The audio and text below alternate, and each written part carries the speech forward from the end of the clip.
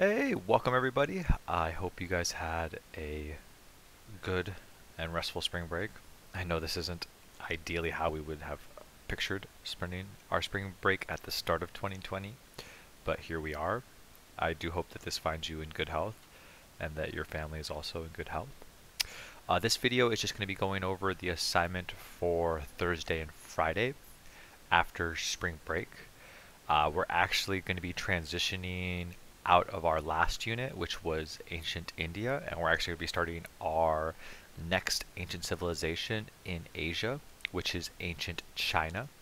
This is a civilization that dates back over 3,000 years and has developed some of the most influential philosophers in the East, as well as, frankly, the world, and formed one of the earliest international trading routes called the Silk Road, which connected both Asia and Europe for the first time, which began the exchange of ideas and people that continues to influence and impact our lives today.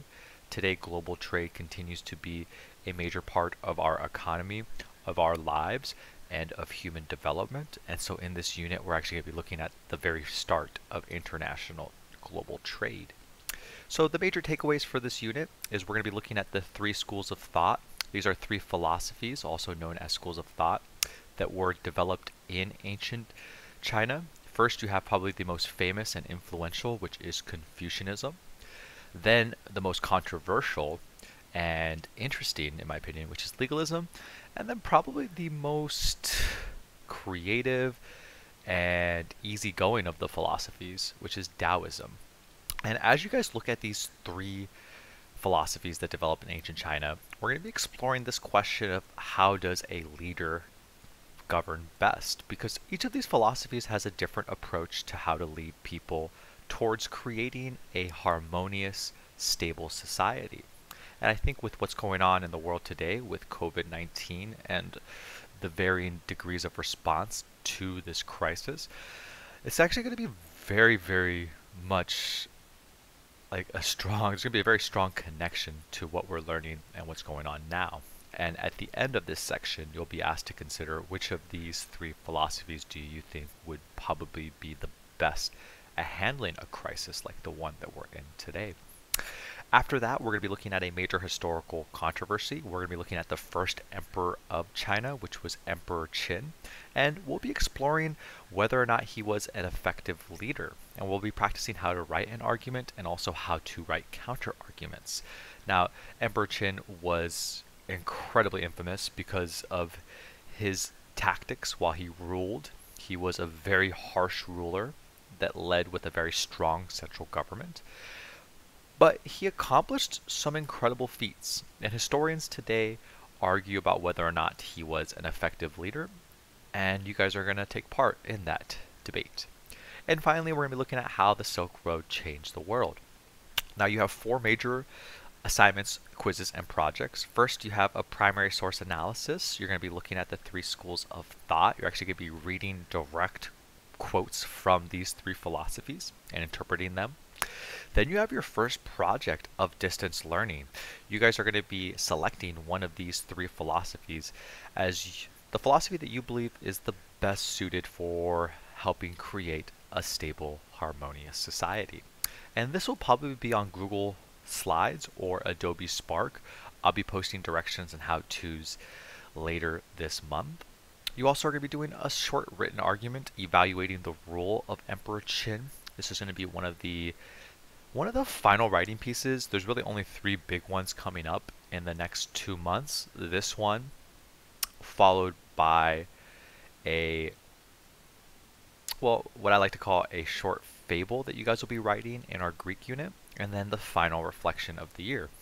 And finally, there will be a vocabulary quiz going over the major vocabulary terms that'll be on Jupyter Ed.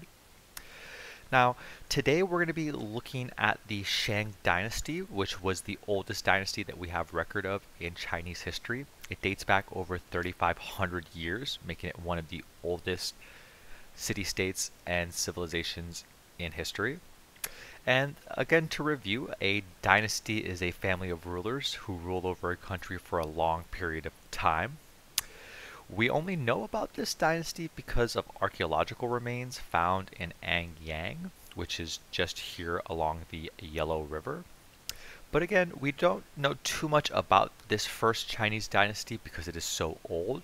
But from what we've been able to uncover from archaeological ruins, we've been able to see the formation of some of the earliest language and religion in ancient China. So you guys are going to be looking at a short reading that looks at the Shang Dynasty, which developed between the Yellow and Yangtze River.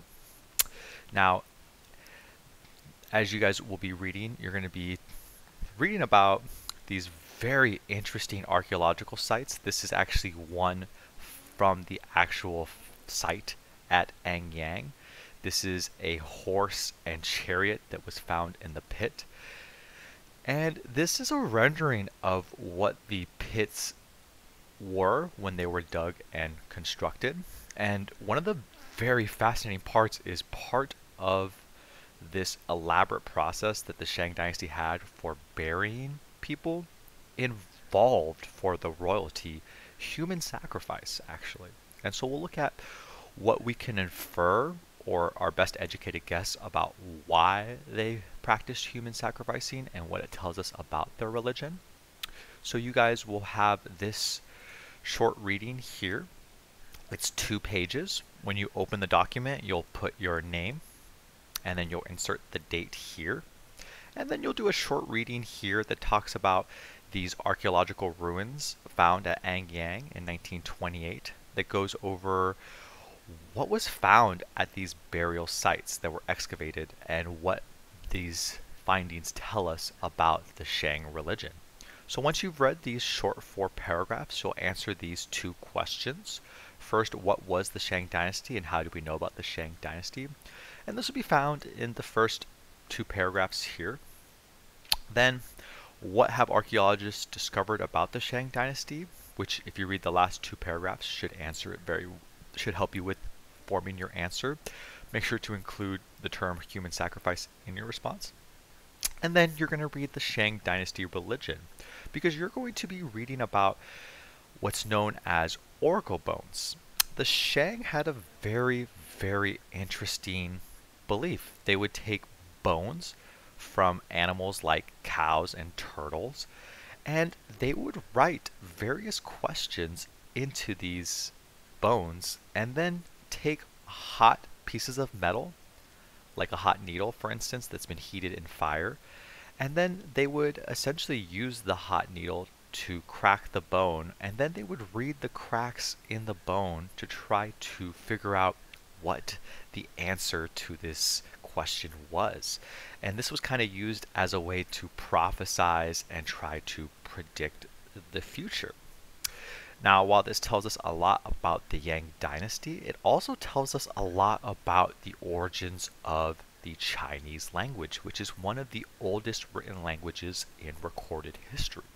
So we really will see in this reading the beginnings of one of the most influential ancient civilizations in history. Now, once you've read this and watched a short video talking directly about the oracle bones, you'll answer questions 3 and 4.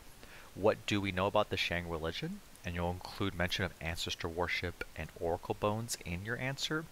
And what was the importance of the Shang oracle bones? Not only do they tell us a lot about their religion, but they also tell us a lot about the language that developed in China that is still used today. So that's what you're working on. A few things to remind you all of. First, please make sure that you read and answer questions 1 through 4. Make sure that your answers are in full, complete sentences and in your own words. If I find that you've copied, you'll get a 0.